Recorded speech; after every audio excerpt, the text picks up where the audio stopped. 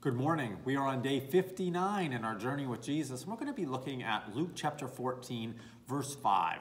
And he said to them, "Which one of you will have a son or an ox fall into a well and will not immediately pull him out on a Sabbath day?" Now, this is a Sabbath controversy that's taking place. He's asking them this because Jesus wants to cure a man that's suffering from dropsy. He wants to bring healing to this man on the Sabbath, but they consider that work, and that should not be allowed. But I mean, really, just even on the face of it, it doesn't make a lot of sense. On the Sabbath, they were more concerned about what they shouldn't do than what they should do. And that's probably at the fundamental problem of what the Sabbath is all about. Is it a day of ceasing, not doing anything, or is it actually a day where we're to do what God wants us to do? And I think that's at the key here.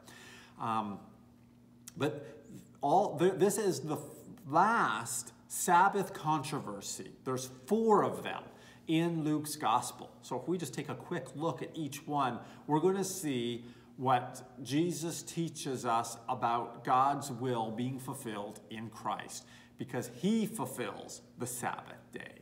Sabbath going all the way back to Genesis chapter 2, verses 1 to 3. Well, let's take a look at, first of all, Luke chapter 6, verse 1 to 5.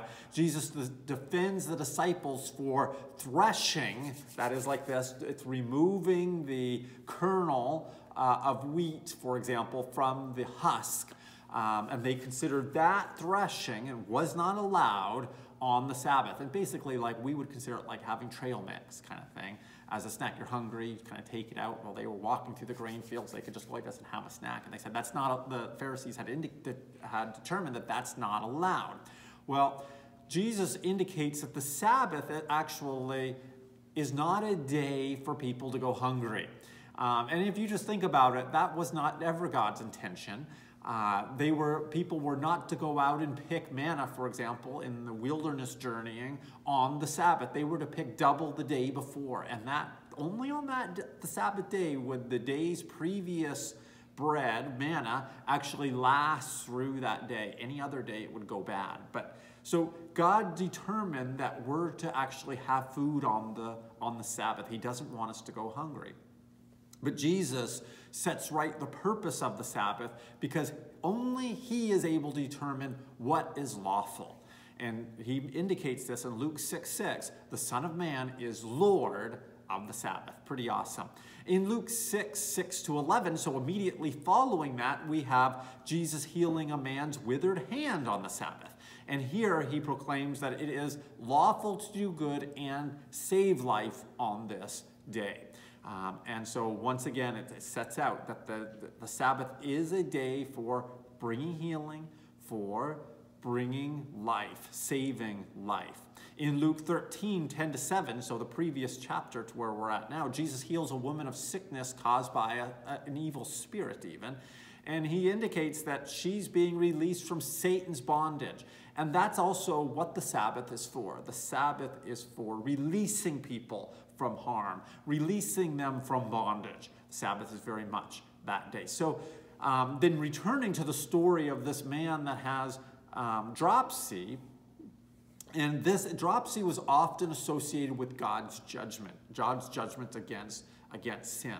So once again, Jesus brings salvation on the Sabbath, delivering this man from the wrath of God. So if we looked at it all together, we see that on the Sabbath is a day for God providing for us miraculously, God providing for us in his way, God doing good and us doing good even on the Sabbath. There is something we should do on the Sabbath. For delivering from the enemy should take place on the Sabbath, and delivering from God's wrath, being made right with him and experiencing his help and aid on the Sabbath should be what the Sabbath is all about. If we go back to the Old Testament, we find that this was always God's purpose for the Sabbath. If we look at Isaiah 58, verse 13, we see, if because of the Sabbath you turn your foot from doing your own pleasure on my holy day. And I think that's a key. Doing what we want, our desires. And it says, and call the Sabbath a delight, the holy day of the Lord honorable, and honor it, desisting from your own ways, from seeking your own pleasure and speaking your own word. Then you will take delight in the Lord, and I will make you ride on the heights of the earth, and I will feed you with the heritage of Jacob your father, for the mouth of the Lord has spoken. You see what the Sabbath is for? It's for delighting in God, desiring his thoughts, living under his reign, doing what's pleasing in his sight, not what's our sight. And that's why today we should still have, it's a good idea to have a day of rest, a day set apart, but where we don't do what we normally would do.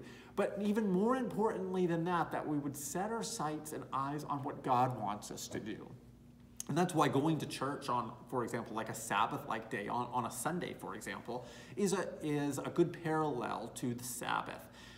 We don't do what we normally would do. We go to church, we spend time with God's people, we spend more time in prayer, in God's word, thinking about other people, helping, and so on. But what God wants is for that Sabbath day to actually overtake even the other days of our life, and that we would more and more live in God's Sabbath, in his rest, in his peace, in his reign.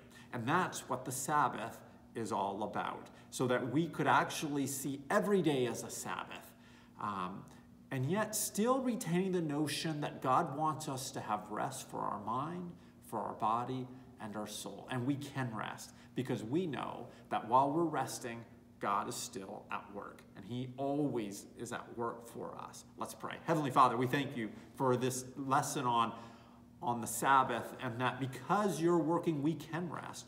But even more importantly, what it means to enter your rest is to delight ourselves in you and what you're about and what you want. And so, Lord, let us have your priorities. Let us be about your business.